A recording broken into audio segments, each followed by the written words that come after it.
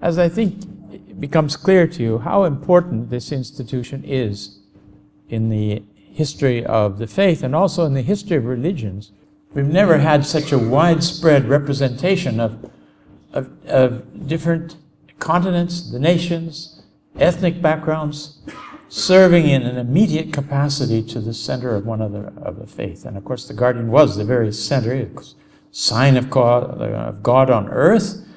And he individually selected living hands from 1951 on, which reached the number of 27 before his passing in 1957. It was in the middle of the World Crusade that I became a Baha'i, and very early on had the opportunity to meet some of the hands of the cause. The first one that I saw, as I recall, is Millie Collins. Dear Millie Collins was serving in the World Center, but during the summer months, because of the intense heat there, she would come to the West and rest a bit in Arizona, and then oftentimes travel on to visit friends, the Baha'i friends in California. One morning, without realizing it, I was at a youth class studying the faith in the Los Angeles Baha'i Center, and they said that a hand of the cause is meeting with the local assembly upstairs, and she'll be coming down shortly. And so when she came down, we all lined up to be able to just see her. She was very gracious, but was also moving rather rapidly. But I remember the impression of seeing such a radiant face. The woman was all light. She just shone. And I heard later on that she was going to meet with the youth in Phoenix in 2 days' time. And I arranged a carload of youth, and we all drove from California to Arizona, which was not too short a trip, to be present in the meeting of the youth there in Phoenix with her. Now, that was well worth the difficulties involved. And she came into this meeting, and she immediately began speaking about Shoghi Effendi, how dear Shoghi Effendi was, and how kind he was to her, and how she was so honored to be living in the Master's house. Shoghi Effendi had invited her when he appointed her a hand of the cause and brought her to the Holy Land, invited her to live in one of the rooms of the house of Abdul Baha. When she spoke about the Guardian, she started shining like a light. The lady had very thick glasses anyway, Millie Collins, and between the big luminous eyes that she had, when she turned the full light on, they were like searchlights. I had never seen anything like that in my life, and was very attracted to it. And she told some beautiful stories about the Guardian and his humility and his kindness, and they would have meals with Shoghi Effendi in the evening with the pilgrims, the other hands of the cause, together with the pilgrims who were present in the Holy Land. And she was a woman who came from a wealthy background, and she was able to contribute money to the cause of God that the Guardian used to purchase the temple site on Mount Carmel, and also to buy different ornamentations, one of which was a large gate that Shoghi Effendi acquired here in the United Kingdom and had shipped to the Holy Land. And this eventually became the Collins Gate. He named it after Millie Collins. And it's the gate that stands at the point of approach to the most holy shrine of Baha'u'llah in Akka.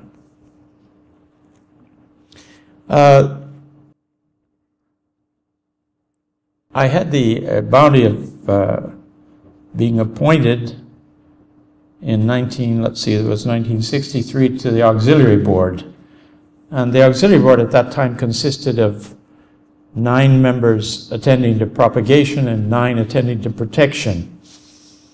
And I was quite young, but I had been serving with my wife in an Indian area in Nicaragua. And the Hands of the Cause in the Holy Land had been informed about that, and they asked us if we'd be willing to relocate to Bolivia. Bolivia had had the first of the mass teaching in the heart of South America. There were about 10,000 Baha'is at the time. And dear Masud Kamsi, who was the board member there at that time, needed to return to the cradle of the faith, to Iran, because of various business responsibilities. He'd been out there quite a while and had incurred debts, and so he had to go back he came back later and incorporated into the activities once more. But at that time we arrived ourselves, Marilyn, my wife Marilyn and I, moved down through this, visiting Baha'is through the Central and South America until we got to Bolivia. And shortly thereafter, in those first stages, my activities were directed by the hand of the cause, Zekrullah Khadim. His picture was here, although we didn't hear the names of the various hands. He was from the cradle of the faith, but he'd been serving in North America for some time. And he was the second hand of the cause that I met. He was sent by the Guardian in 1957 to the Baha'i summer schools in the United States to speak about the covenant and the significance of loyalty to the covenant, and also about covenant breaking. And he had a terrific effect. It was Geyserville that time, it was the Baha'i school on the Pacific coast. And we were Baha'i youth that were there. I remember the marvelous talk he gave about the covenant. And afterwards he sat under what was the great tree at Geyserville. It had picnic tables under it. And he sat with the youth. And from his own experience, he began counseling us, offering ideas to us. What we were particularly struck about, he said that you should memorize the teachings of the faith, memorize the writings of the faith. So some of us were brave and asked him, what did he suggest we memorize? And to our astonishment, he said the Kitab-i-Igan, the Book of Certitude, would be a good place to start. And then he suggested the tablets to the kings. He saw our apprehensions growing. I think finally he came to the point where he said, you could start with the Tablet of Carmel. Well, the Tablet of Carmel, some of us knew, was 6 or 7 pages long, and that already seemed like a very onerous task. And he told us that the youth in Iran, many of them had memorized the Kitab-i-Aqdas, the Kitab-i-Igan, the Epistle to the Son of the Wolf, the Tablets to the Kings. All of it seemed totally beyond our comprehension, not having had the custom of memorizing lengthy passages of any sort in schooling in the West. Dear Mr. Khadim came to Los Angeles. He visited there for a brief period, carrying out some activities that Shoghi Effendi had assigned to him. And I had the bounty, I had a car and I had free time. I was an actor at that time in films and had access to some of the studios. And I drove him around to his different appointments, and then had the opportunity to take him to a film set where a cowboy movie was being filmed. And I tried to situate him in a position where he could see a bit of what was going on without being directly involved. There was a mine shaft being filmed. The camera was at this end, the mine shaft was there, and the heroes and heroines were running out of the mine shaft, but their enemies were supposed to be shooting at them from what I thought was behind. We were at a side passage of the mine shaft, out in the open air, but under some lights and things. And I remember the thing started, and when the moment came, the moment of truth for me, the cowboys ran to that place, lifted up their guns, and shot directly at Mr. Khadim and myself. Of course, they were blanks, but the impression was quite... I thought I had unintentionally offered in martyrdom one of the hands of the cause. Mr. Khadim was very gracious about it. We tripped over some of the lights, and they suggested we move out of that area. He met with the Baha'i youth, very encouraging to the Baha'i youth in in the Los Angeles area, and he went on to the other schools. Shortly after that, Dr. Giucari, with his wife and with the widow of the Hand of the Cause, Mohammed Varga, let's see, Varga the father, that is Baliola Varga, that's right, Baliola Varga. And that was a lovely visit too. And he, of course, had been very closely associated with Shoghi Effendi at the World Center of the Faith, and was one of the hands of the cause in the Holy Land, and associated with what was Shoghi Effendi had appointed as the International Baha'i Council, member at large of that body. So he had wonderful stories, and he also spoke about the beloved guardian and his qualities. And you know, when the hands met and discussed about the future of the institution of the hands and whether there should be some way to appoint hands or not, and so they said, well, what are the essential qualities of the hands? And they all examined the whole body of hands that was there, and they couldn't find any. Everyone was different, entirely different, quite unique. That the one quality that they had was devotion to the guardian, and instant support and obedience to whatever he asked of them. And that was what they saw as the only common characteristic that they could find. There were among them, there was an illiterate, there were tribal background people, there were doctors, there were scholars, there were housewives, there were all level of individuals, but who had been engaged in the teaching of the faith. And Shoghi Effendi had been named for various reasons, some for their character, for their saintliness, some for their writings and defense of the cause, some of them for their lengthy travels serving the cause. Very interesting analysis that they made. But in the end, they said it was this devotion. After that, I had a chance to meet Mr. Kharam again in the United States. I met Horace Holly at one of the Baha'i conventions, the convention that was held just after the passing of the guardian. The previous year I'd been to the National Convention for the first time, and then again in 1958. And we had this marvelous conference, one of the conferences called by Shoghi Effendi at the midpoint of the crusade, to celebrate the victories of the first 5 of the 10 years of the crusade. And the representative of the beloved guardian at that conference, named by Shoghi Effendi before his passing, was Dr. Ugo Giucari. You can only imagine the poignancy of the moment when the chairman of the National Assembly announced that the representative of the beloved guardian had just entered the hall, and we all stood and we all wept. I'm afraid we're just thinking of, he himself was tearful that representing the guardian, and the guardian had passed away, and the messages that he would have given them to present to the conferences had been withheld, so to speak, because he passed on his way.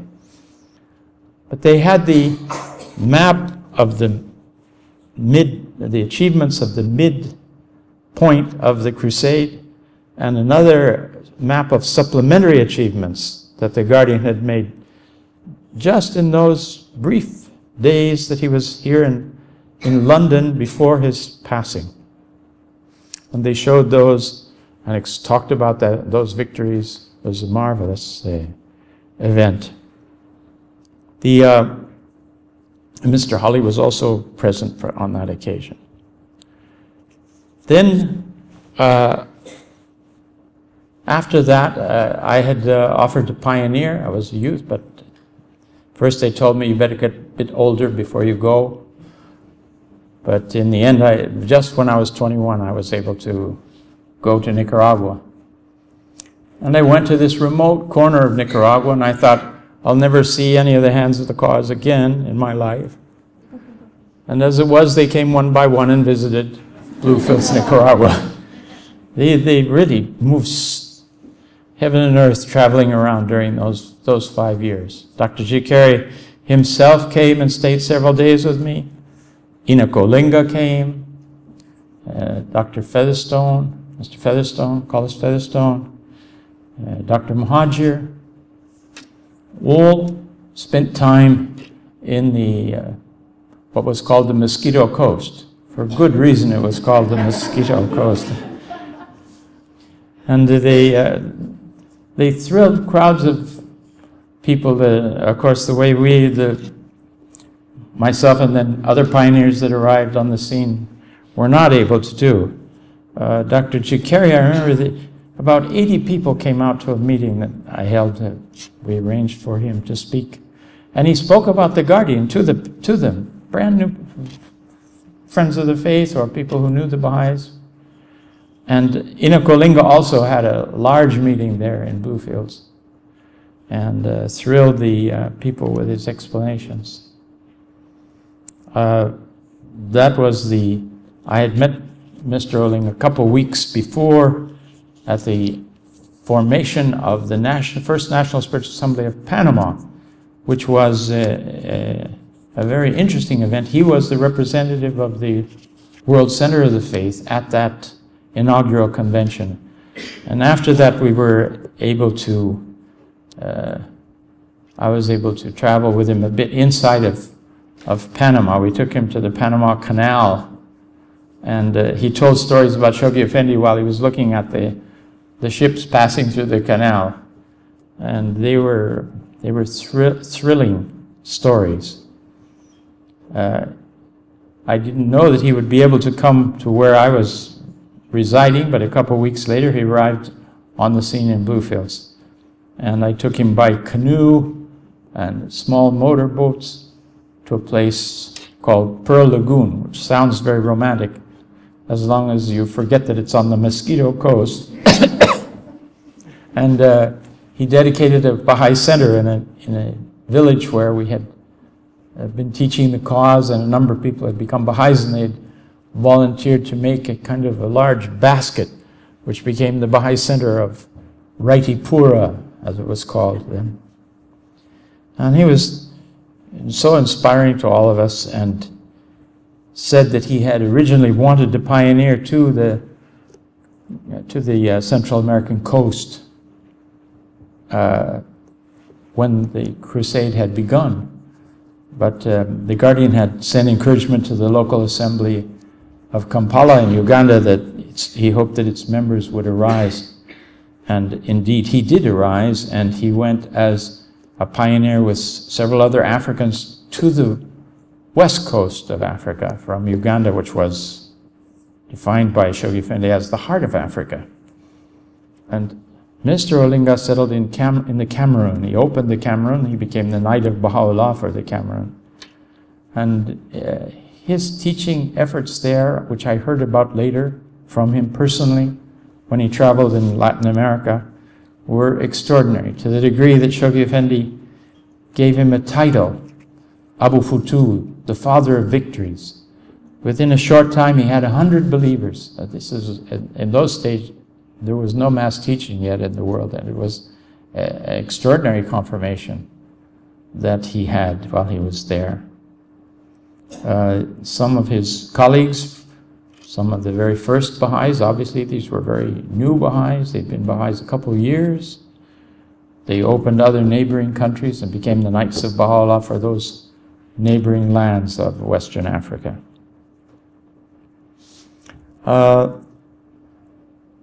We were in South America for a time. As I say, my activities as a board member were directed by Mr. Qadim, and then Mr. Kaze, the hand of the cause, who had been in the Holy Land serving for a time between the passing of the Guardian and the election of the House of Justice. He settled in South America. He was there for 5 years, and we had a wonderful close association with this gentleman who was one of the last of the hands named, and he had been traveling at the instructions of Shoghi Effendi to all the Baha'i localities of Iran. He was several years going from village to village where there were Baha'is and encouraging them. Mr. Qazi was a very interesting man. He was a military man, and he had been trained as a veterinarian, and so he was assigned in the military as a governor of several tribal areas. He had the rank of colonel in the army, and he himself told a story. He said that the Guardian had suspended pilgrimage from 1941 to 1951 because of on the one hand, the violation of his family members in leaving the cause, and on the other, the very precarious state of the Holy Land of Palestine and the future coming into being of Israel. After that, that was over. Things had calmed down a bit by 1951, and the Guardian again invited the first pilgrims. The first pilgrims to come from the east at that time were Mr. Qazi and Mr. Khadim, both of whom I've had association with there in the past. And they were the two pilgrims. One of the thrilling events of that time, since it's been so long, one of the relatives of the Bab, a descendant of the uncle of the Bab who had received the original Book of Certitude, the Kitab-i-Gan, had given the manuscript to the National Assembly of Iran to be delivered to Shoghi Effendi as a gift from the family. Well, this was one of the most precious relics we have in the faith, and Shoghi Effendi said that it was too precious to send by mail, and the time should wait when they could deliver it. So when he invited Mr. Khadim to come to the Holy Land, he asked that he bring the copy of the manuscript with him, this original Igan in the handwriting of Abdul Baha, with corrections and annotations, additions by Baha'u'llah himself. And he had brought that there, and it was thrilling to the Guardian. He took it to the Pilgrim House table that first night after Mr. Khadim had arrived, and he showed it to the friends present, one of whom was Dr. Jakari, and he's written something of the history of that moment and how thrilled the Guardian was to unwrap this package and show them this original work of Baha'u'llah. Mr. Qazi said that he very much wanted to go on pilgrimage, but that there was presented a challenge to him because he had heard that the beloved Guardian could read your mind, and he said, you know, I wasn't sure what I might think while I was there, and it made me a little apprehensive. So he went to Mr. Furitan and spoke with Mr. Furitan about this, but at that time Mr. Furitan was the hand of the cause himself, one of the first hands of the cause, and he said that he should trust in God, he should make the pilgrimage, he'd been invited, not to worry. The Guardian had great insight, but he wouldn't be embarrassed or nothing would happen. He thought that things would be okay, and Mr. Qazi said, well, he thought he'd take the chance. He wanted very much to go on pilgrimage. So he came, and he said the Guardian had put Mr. Khadim and myself in the Eastern Pilgrim House, which is very close to the shrine of the Bab, just a walk from there. And in the afternoon, the Guardian's custom with the Eastern pilgrims was to drive up to the Pilgrim House and meet the pilgrims and then walk with them to visit the shrines. And that was a very blessed experience for the Persian men. The Persian women, in the meanwhile, were down in the master's house meeting with Ruhiyat Khanum, and after Shoghi Effendi finished visiting with the Persian men, he would return to his home and he would have a time with the Persian women as well. Mr. Qazi said that everything was going all right. We were walking towards the shrine, and Shoghi Effendi was speaking about various things as we were walking. And at one point he began praising Mr. Qadim. About 2 lines he said into this praise, Mr. Qadim fainted. So now the guardian's, Mr. Qadim's on the ground, the guardian's down on his knees, he's lifted up Mr. Qadim's head and is stroking his brow and trying to revive him. And Mr. Qadim opens his eyes and sees the beloved guardian right there and faints again. Mr. Qazi never said it, but he was getting a little impatient, I think, that Mr. Qadim couldn't seem to stay conscious. So they've got Mr. Qadim up, and he was okay, and they went on to the shrine. And the guardian took them, as was his custom, guided them to the shrine of the Bab. Some of you who've been on pilgrimage, you would visit the shrine of the Bab and of Abdu'l-Baha in sequence when you were there. But in the time of the guardian, he would one day take them to the shrine of the Bab, and the next day would take them to the shrine of the Master. So this was the first opportunity they'd had to visit the shrine of the Bab. And when they were in the shrine, this blessed sign of God went forward himself first to the threshold and chanted the tablet of visitation, which is the prayer that's said in the shrines to attain the presence, if you will, of the manifestations of God, the prophet of God. It was such a beautiful voice calling on this, from the Spirit on high, the Divine Spirit. And they were standing at the back, at the 2 sides of the shrine, in such a spirit of appreciation that they had the blessing and honor of being there at such a moment. Then Shoghi Effendi prostrated himself at the threshold and then was backing out in reverence to the shrine. He didn't turn his back on it, he backed out. And they were on either side, and they looked at each other like, where do we face? You know, we face the shrine threshold, or the sign of God is passing out. We've passed by, shouldn't we be facing him? So all of this was going on, and Shoghi Effendi was passing out. Mr. Qazi was a rather large, portly man. He said, I half-halved it, half to the guardian and half to the threshold.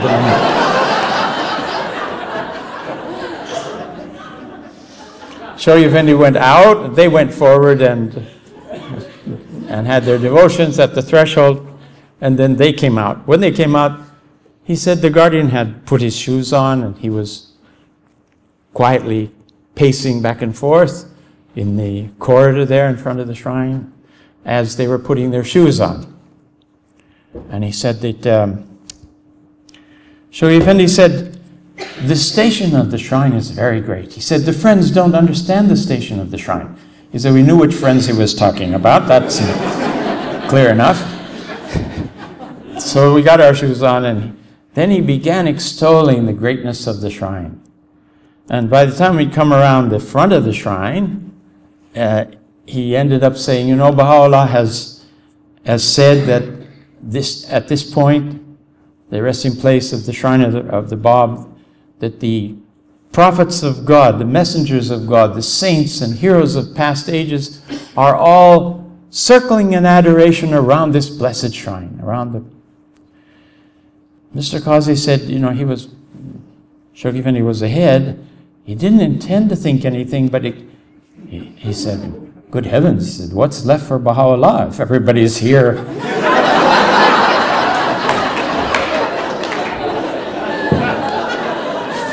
Fatal mistake, you know. So Shoghi Effendi stopped. He was facing the other way, and he turned around, he said, and he looked directly at me. And he smiled. And I knew the smile was in understanding of my dilemma.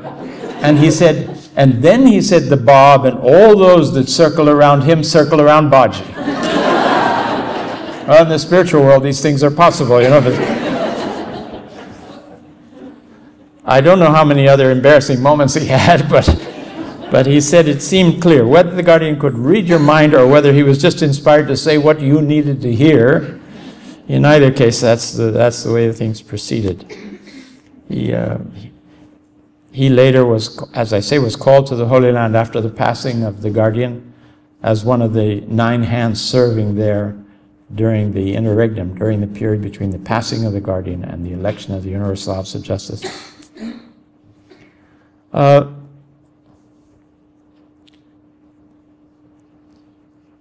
I had the opportunity later, I was appointed a counselor in 68, and so was, as it happened, was asked to be free to move around.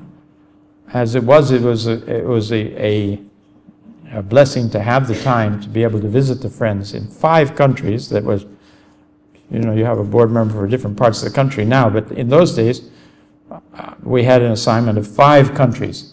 In all 5 countries, there was covenant breaking. It was a very difficult, challenging time. The chairman of the National Assembly of Bolivia broke the covenant during that period. You don't read about this in Baha'i news, but these are things that are in the history of the faith, eventually will be set forth in history. And the hand of the cause was directing me to go here and go there and do this and talk to him and talk to this one and so on. All of it rather new for me. He had had experience with covenant breakers in Iran, so he had some idea about that. And then the time passed, some passed, the situation became much better, and Mr. Qazi himself returned to the Cradle of the Faith to Iran, and our board was receiving various visits by different hands of the cause. The 2 most outstanding, in my experience, that were in my immediate experience, were the visits of Inakolinga and then Amatul Bahar Ruhiya Khanum.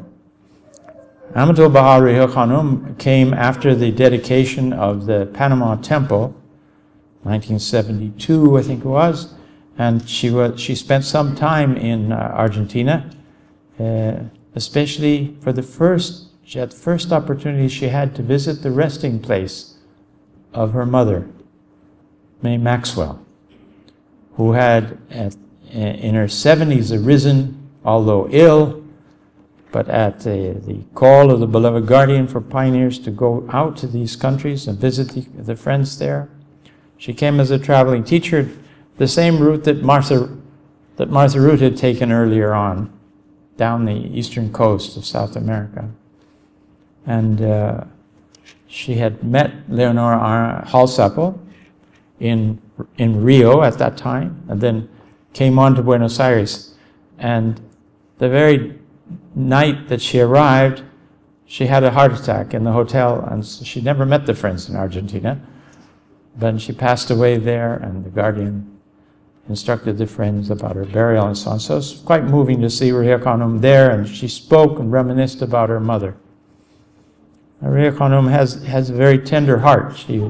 She was known sometimes for being very proper, because being the guardian's widow and having been the guardian's consort, she was, I think, trained by him and guided by him, and her own instincts were of that nature. She gave a very moving talk there at the graveside about her relationship with her mother. She said her mother was her physical mother and also her spiritual mother. And she said, my plan is that after I die, I'll spend the first 1,000 years catching up with talking to Mama, talking to my mother. Her father was Sutherland Maxwell, who was the architect, as you know, of the Shrine of the Bab. And Shoghi Effendi called on him to design a monument for May Maxwell. And so there's this beautiful monument with marble wings on the top of it. It's a lovely thing. And Ruhiya Khanum had been involved in that to some degree as well. She was thrilled, and she inspired the Argentine Baha'i community. And after, she asked me if I would take her to the north to the to the remote Indian areas of Argentina. And she deliberately said, I want to go somewhere where no other Baha'i has ever been. Well, Baha'is had been a lot of places. And we ended up going to a very remote spot through some back trails with an old pickup truck that died on the way. Ria Khanum was very fond of animals. She collected a number of wild animals along the trip. I must say that I was supposed to be the animal keeper, and some of them would get away and she would be desperate and I would have to chase through the underbush and jump on agoutis, if you know what an agouti is. He's kind of a beautiful glorified rat. But it was very affectionate with Ria Khanum. And it had a little rhinestone necklace. There were also some kabure, some little chicken hawks that were there. That when we got back, my wife was busy taking care of. We needed to buy live mice to drop in the cage. They eventually went on to the other world as well, or whatever. Anyway, Ria Khanum, there's a picture of us there standing with her cousin and with some of the other travel teachers. We're standing in mud up to our ankles, but it looks like we've gone and stood in the middle of a puddle. You can't tell that there were 20 kilometers in all directions of flooded jungle, but that was what had happened. And the car that we were in, eventually the whole back end of it dropped about 6 feet into an ant hole that was under the road, and when it got wet, the weight of the car sunk in there. There's no way to lift it out of there. It had to be taken out much later. So someone had to go and find another vehicle down the way. The way was, I don't know, I think one of the young Persians and myself walked 3.5, 4 hours to get to a place where we were able to find a tractor with a coupling to take all of us out of the Chaco of Argentina. In that place, we visited a village, tribal area of the Mataco Indians, and they all embraced the cause while she was there, and she gave a feast, having goats slaughtered, and we had a marvelous feast there together with her. She and her cousin had been sleeping in a small, I'm afraid I have to tell you, it was a pigsty. But there were no pigs in it at the moment. It had been cleared out, and it had a mud roof, and the rest of us were sleeping outdoors. And then the rain came, terrible rain came. She was inside a mosquito net, a Persian mosquito net. That means it has all 6 sides sewn together, and there's a hole with a pipe that you crawl through, the cloth pipe, and then you tie it up after you get into it. So she and her cousin were safely in there, and we were sleeping then around her place where she was sleeping out of the rain. The travel teachers and the chauffeur of the old pickup. It was quite a night. In the morning, she got up and fed us pieces of watermelon that we had along, and some crackers, and a couple cans of sardines. I remember she said, you know, it's been a terrible night and we're all dirty. Is there any place where we can bathe? And the people said, yes, if you go down this little trail through the woods, the thorny forest really it was. We came out into this beautiful lagoon, and on it must have been 150 flamingos. This is a kind of like a romantic movie, except like the Mosquito Coast, it had its own special varieties of. We had about 5 flat tires going from the village till the lake because of these thorns that were in the road. fellows we were with were pretty able at patching the thing together, and we got there. And it was a big lagoon. And she said, well, she said, my cousin and I are going to bathe out here, and you fellows should go around the other side of the lake to take your baths. And she said, but first, before we disturb the water, we should go and load the water containers that we have, so we'll have some fresh water. They'll be clean, because once we walk in it, we'll probably stir up the bottom. As it turned out, the whole lake had about that much water and about that much mud under it. I remember seeing Maria Kano. She stayed fully dressed to go take her bath, and the mud was just everywhere. It was incredible. I tell you this because I want you to know what she went through to serve the cause. Her cousin, her dear cousin Jan Shute, when we got to the nearest airport, said, "You'll forgive me, Khanum, but I'm going to go home." She couldn't go on with it, and at that point, Ria Khanum called Violet Nakhchiavani, who had been, so to speak, in reserve, and she came to Paraguay to then accompany Ria Khanum and the other places on this terrific trip she had. And that was not still the Green Light expedition, which you saw a bit of here, where she went through the mountains of Bolivia and up the Amazon, and she was a real trooper. She says, "I wanted the Baha'i women of the world to see that I've done this, so that none of them can say, well, I can't do that, I'm a woman," or "I can't do that, I have a position." What position can be higher than Ria Khanum's in the cause? And yet she went to all these places and went through these sacrifices and embraced these people and encouraged them. It was a beautiful thing. Mr. Olinga also came to South America. I, of course, had known him before, and the board asked me to travel with him and translate his talks in the different places where he was going and arrange the trip. And he came originally to Brazil. I met him at Foz de Iguaçu, which is a big waterfall in the center of South America. I was so excited to see him. He was totally exhausted from Brazil, the places that he'd been, and the number of meetings that they had arranged for him. They took full advantage of him. He wanted to rest, so we went to Buenos Aires, where my wife and I were living. And we kept him incognito from the friends for a few days until he got his strength up and so on. Then he had a lovely meeting with the community, and he told the story of his pilgrimage. And in the course of telling this story of the pilgrimage, he had, the Guardian had talked to him about Nasruddin Shah. Now the audience was made up of the Baha'is of the capital city of Buenos Aires. Most of them were of Catholic background. Some of the old ladies had been very serious Catholics, but they were Baha'is now, and they were travel teachers and so on.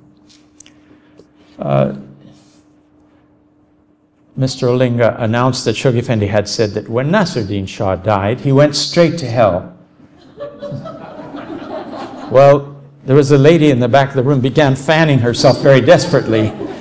And then he turned to me and he said, and then Shoghi Effendi said, and he's still there. And I translated that, the lady fainted off her chair. It's completely in shock. You know, we Baha'is, we always talk about hell as it's not a physical place, it's another place.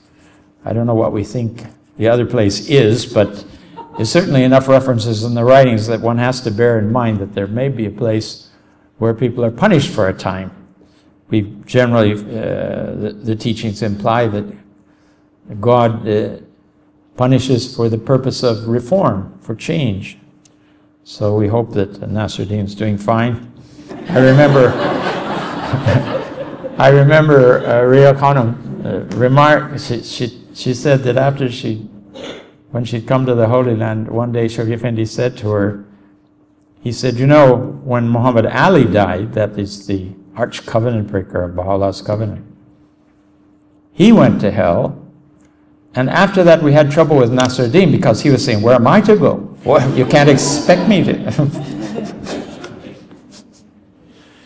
Anyway, he also said some other wonderful things about the future of mankind, the greatness of the faith, the difficulties that the cause would encounter in the future, but that how ultimately the distant future was very bright. We traveled from there together. Mr. Olinga visited a number of cities in Argentina. He visited to Cordoba, and then he also went to Mendoza, which was on the border with Chile. We flew over the Andes Mountains, and he went south from there to the Mapuche area, which had had some mass conversion in the central south of Chile.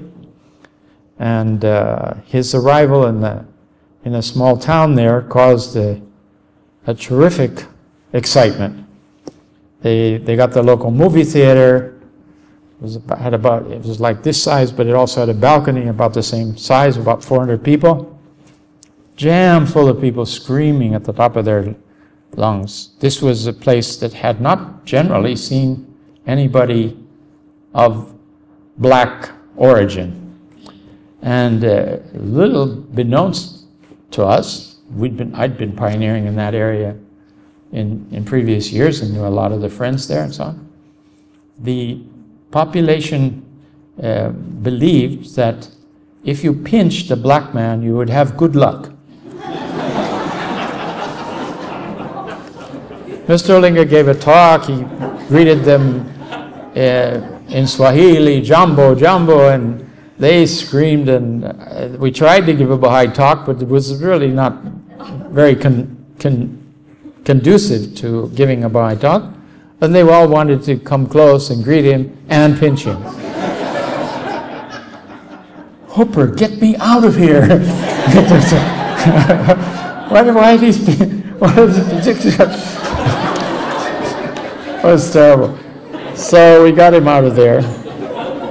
And we were safe until we got to Bolivia, and one of the old capital of Bolivia, Sucre, they had the same belief. But they were a little less, they didn't come on the attack. If they got close to him, they'd kind of, cozy up to him and what is this custom, he says. In one of the remote villages, tribal areas in Bolivia, they had arranged a conference, a regional conference, and invited the friends to come from different places. This village was kind of on a rocky hillside, and it had the typical circular stone dwellings with mat roofs and mud roofs, so on. And we went there. We went first by car, and then we went by truck, and went up hours out of the city that we'd left until we arrived at a place where we had to proceed on foot up a dry riverbed. And when we got close to the village, we saw there must have been 200 meters of children with green branches of, there was nothing green around. I don't know where they got these things from, but they had created an arch of greenness for him to pass through on his way up to the center of the village. And they were all singing Baha'i songs. It was really so moving. The music of the area, they had a lady who sang, I think there's got to be some relatedness between that and Chinese singing. So it was very high-pitched, sing-songy arrangement, but from time to time you'd hear Baha'i and Baha'u'llah in the middle of the singing. He was very touched by it. He gave this beautiful talk.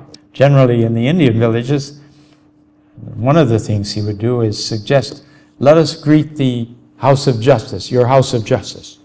They'll all stand and we'll say Allahu Akbar 9 times for each of the members, and then we'll pray say, offer our prayers and so on. So it was very moving. The people were immediately engaged in focusing on the Holy Land and thinking about the House of Justice. And they all, every place, greet you with Allahu Abha. They knew that. I think it was very moving for him. We came out of there, we went high into the mountains. We slept in Potosi, which is one of the highest towns, certainly the highest airport in the world, at over 5,000 meters. And was a nice little hotel. I met Mr. Olinga in the morning and asked how he was. He said that he was all right. He said, I didn't go to bed, though. I didn't not want to wake up. I sat up all night and prayed. The air there was very, very thin, I can tell you that. And after that, we went into another remote area, and he met in a Baha'i schoolhouse with the people. A beautiful meeting there. We came out of there on the top of a truck that was filled up with bags of vegetable goods and other things that had filled the whole truck, so that you were really sitting on the top of a very precarious load, holding onto the edges, lying flat if you could, and holding onto the edges of the truck and onto each other to not fall off while you came down this mountain road. And we came to Oruro, which is the central city of the Altiplano, the high plain of Bolivia. And here, Mr. Olinga, we got off and we were introduced to the rector of the university, who said that there was a public meeting arranged. The people were all in the hall. They'd been waiting for us for half an hour or something like that. And that the program was going to be transmitted by the national radio, his talk. And by the way, your talk is about science and religion. So I thought, not a lot of time to prepare for the talk. We went straight into the hall, and he began to give this exquisite presentation, so dignified, so comprehensive. I was taking notes and translating, and as I was taking notes, I said, I'm going to check. I think he's memorized the talk of Abdu'l-Baha. This sounds just like Abdu'l-Baha, but I could never find that. But he told me later, he said in the presence of the guardian had said that he wanted him to master Abdu'l-Baha's teaching approach in the West. You know, study it thoroughly, absorb it, and use it. And I saw that happening over and over in the 3 months that I traveled with Mr. Olinga, country by country. When he was speaking with the Baha'is, he had again the content and tone of the way the Master spoke to Baha'is. To the public talks and to dignitaries. He had other levels of speech that he gave. He electrified populations. I saw one place in Ecuador. We came off of a bus halfway from the capital, Quito, down to the coast in Esmeraldas, a place called Quinindé. Mr. Olinga got off the bus. Within instant, he had children hanging from both his hands. All types of children came to him. And when the other children saw children were going to him, they all came too. And he was laughing and speaking to them in English. Of course, they couldn't understand what was going on. And then because he was keeping the people from getting off the bus, he moved out into the center of the road. And he began walking down, like the king, down the center of the main road of the town. People piled behind us. Must have been 200 people there in that group walking, and he was greeting people sitting in their homes and on their benches. And everyone was saying, "Who's this? This is an African king. Must be an African king." That was a mixed population, so there were a lot of people of African origin there as well. They were all very excited. We had a huge meeting that night with a number of enrollments. He had this very intimate experience in the Holy Land during his pilgrimage. The guardian had put him in the Eastern Pilgrim House, there were no Eastern pilgrims there at the time, which meant that Shoghi Effendi came in the afternoons and took him to the shrines alone, the two of them together. And he said he also invited me to come in the mornings to the Master's house, where he spoke to me and taught me. He said it, and it wasn't in an immodest way, and he taught me all things. And some of the subjects he would mention from time to time would make your hair stand up. I don't have any hair, but I did then. About the wonders of the solar system and all manner of information that he gave. He asked him about Baha'u'llah, if he was the universal manifestation for the universe, or for what does it mean? And Shoghi Effendi said he is the universal manifestation for this planet and its peoples that are here, and for those that pass on after death. So that was very, very interesting to him. And he said he talked to me about the development of the plans everywhere and the work of the cause. Now, Mr. Lingo was not yet a hand of the cause, but he did have this title of Father of Victories. And there was several years later that Shoghi Effendi named him in that last contingent of hands as a hand of the cause of God.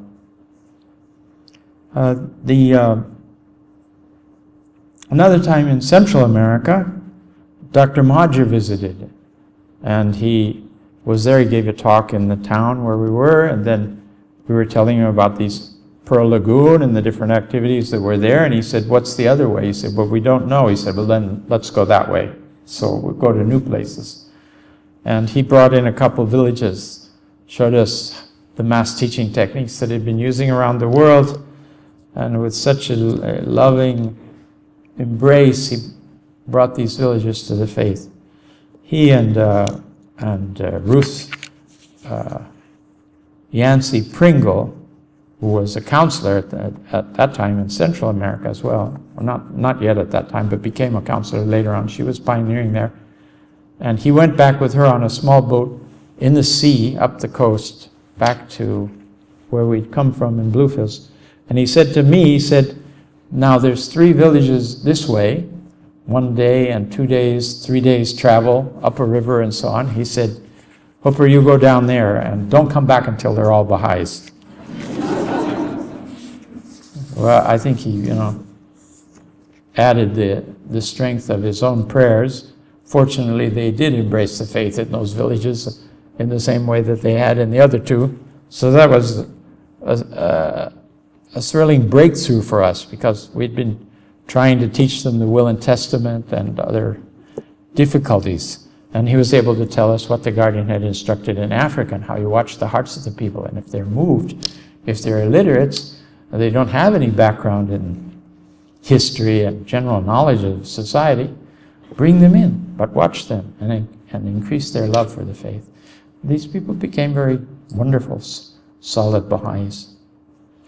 The later history that I have, of course, is being called, as a counselor, I went in 1973 to the World Center, to the convention, and the counselors all met there. They met with the House of Justice.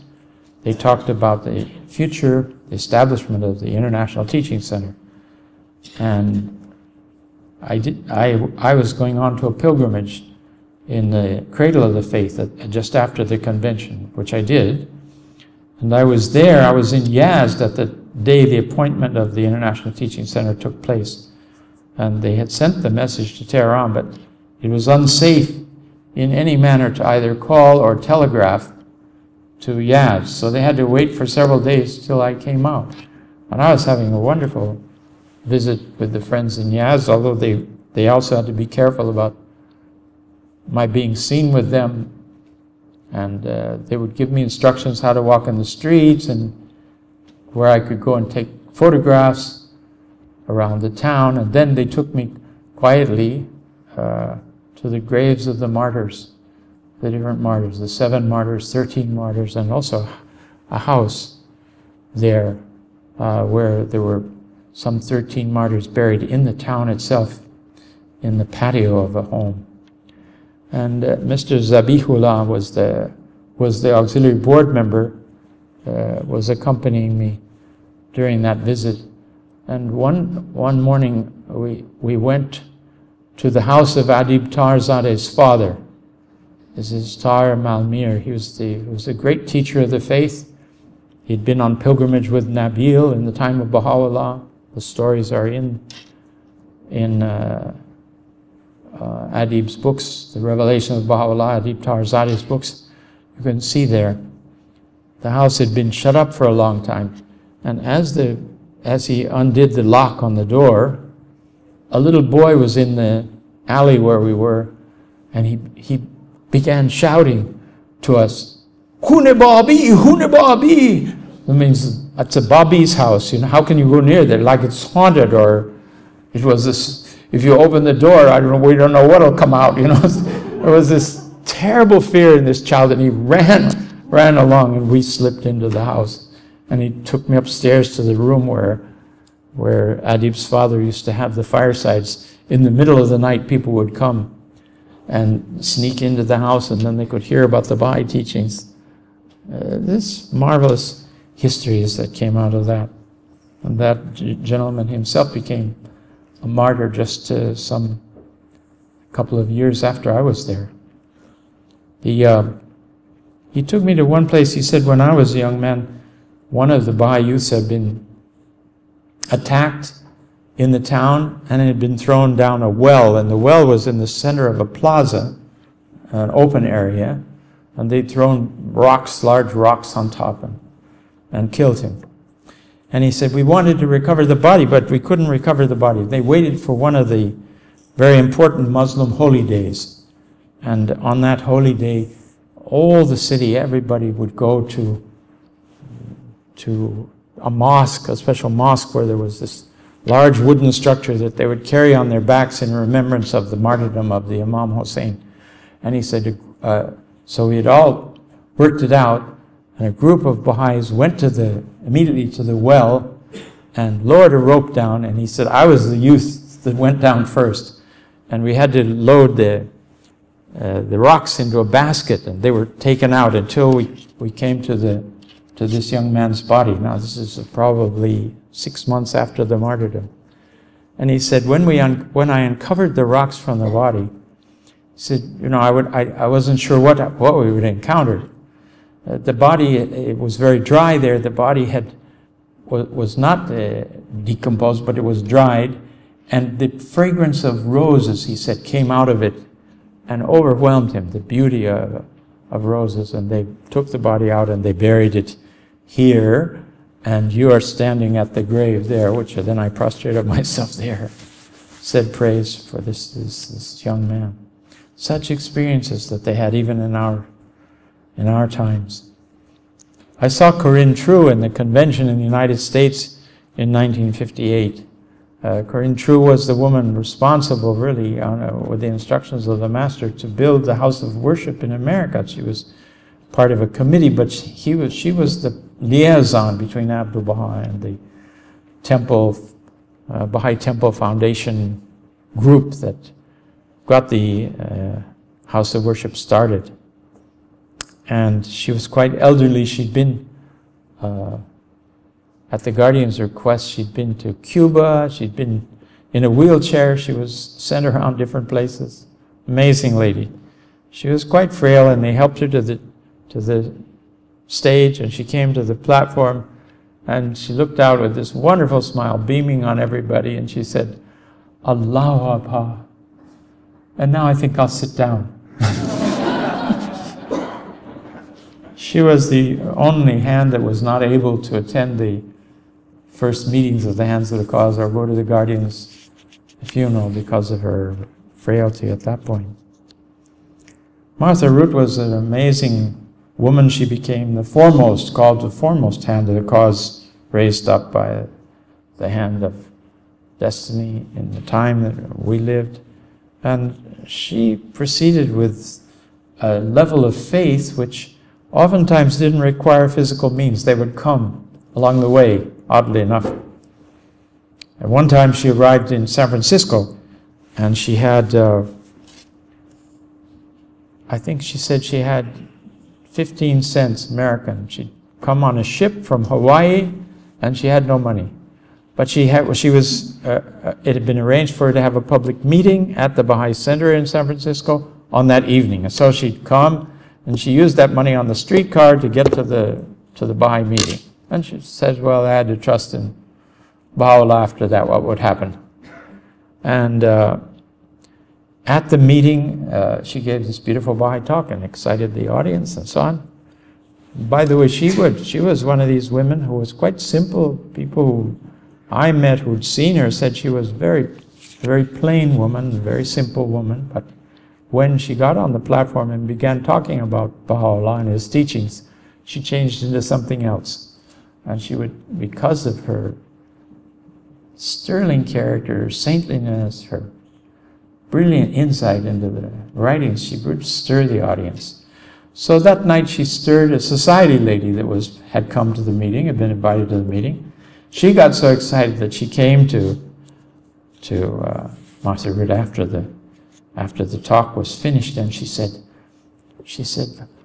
please, I beg you, come home with me to my country estate and stay a couple of weeks and rest and recover after your trip and teach my family these wonderful teachings. I know you, but I don't want to interfere with you, but I think this is... So Martha Root said, yes, that's very kind of you, thank you, I'll do that. And that was what happened, and she didn't have to spend her nickel that was left. Then she was in touch with her newspaper in the East, and they got more money wired to her, and she went on with her activities. It was like that. And she usually had, and sometimes she had only one dress, and she would wash it at night and put it on in the morning again. And this is the lady that went and visited presidents and attracted Queen Marie of Romania to the faith, to become a Baha'i. Marvelous. In the Holy Land, as it was mentioned, I saw all of the living hands except for Corinne True at the International Convention. They were there to witness the election of the first Universal House of Justice. And then we went on, all of us went on to London, here for the International First Congress, World Congress of the Baha'is. And various of these hands of the cause spoke to the friends who were present, and some of that's recorded. You can find out that yourself. The last, Mr. Fortan, of course, was in the Holy Land for years. On the Teaching Center, we had Ria Khanum, we had Mr. Fortan, Mr. Faizi, Mr. Haney, Paul Haney, and 3 counselors. So there were 7 members, and gradually there were more counselor members added until finally the hands of the cause either passed away or came to the meetings of the Teaching Center only occasionally, or when the Teaching Center was meeting with the Universal House of Justice. And the last of the hands who was brought to the Holy Land was Ali Muhammad Varga, and he, as the trustee of the Hukuk, he had his offices there, and he was able then to meet with the pilgrims regularly. And such a dear man, and nobody thought he would be the last of the hands. We thought some of the younger ones would have lasted, but through various circumstances we lost those. So this is a heritage. The House of Justice wrote a tribute at that point, which I wish I had a copy of, but you can also find that in Baha'i records and read it. The great self-abnegation and the terrific dedication of these hands of the cause of God to the service of mankind under the inspiration and of Baha'u'llah's teachings and under the direction of the beloved guardian, and then through their own consultations, and finally through, if you will, orienting and encouraging the counselors who became then the main members of the body of the International Teaching Center as it's known today. Thank you very much.